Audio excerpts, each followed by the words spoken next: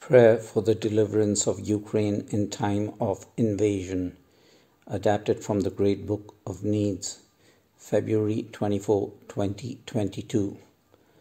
O Lord God of powers, the God of our salvation, O God, who alone works wonders, look down with mercy and compassion on your humble servants, and, out of love for mankind, hearken and have mercy on us and on the land of Ukraine. For behold, enemies have once more gathered together in order to cause division and enmity.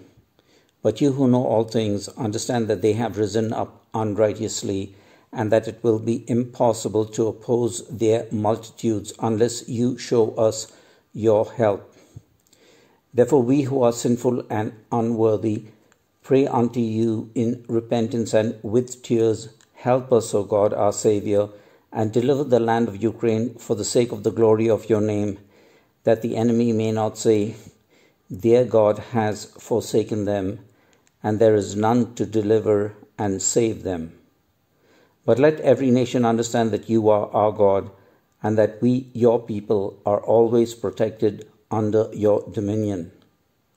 Reveal your mercy, O Lord, and let the words spoken by Moses unto the people of Israel, Exodus 14, be applied to us. Fear not, stand still and see the salvation of the Lord, for the Lord shall fight for us. Work for us a sign for good, that they who are filled with hatred may see our orthodox faith and be humbled and shaken. Yes, O Lord God, our Saviour, our strength and hope and help, remember not the transgressions and unrighteousness of your faithful people, and turn not away from us in your anger. But visit your mercies and compassion upon your humble servants, those who fight in defense of Ukraine and her much suffering people, outnumbered though they may be, and hear us who fall down before your deep compassion. With your mercy, enlighten and make glad the hearts of the civil authorities, and strengthen them by your might.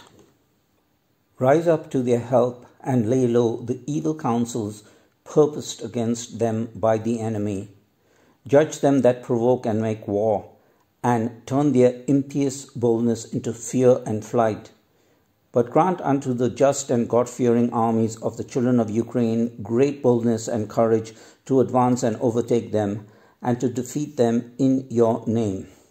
And unto them that you have judged to lay down their lives for faith and country, forgive them their trespasses, and in the day of the righteous reckoning grant unto them incorruptible crowns. For you are the health and victory and salvation of them that put their hope in you, and unto you do we send up glory, to the Father, and to the Son, and to the Holy Spirit, now and forever, world without end. Amen. Courtesy of the Ukrainian Catholic Eparchy of Toronto and Eastern Canada, prepared by Ilya.